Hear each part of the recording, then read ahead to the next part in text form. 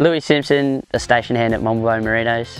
I've learned a lot. I've been at Mumblebone for a couple of months now, and to be honest with you, it really feels like I haven't worked a day yet, just in terms of the team being so efficient. It's the day-to-day planning, all the facilities are top notch, which makes everyone comfortable. I wake up on Sunday and I'm keen for Monday.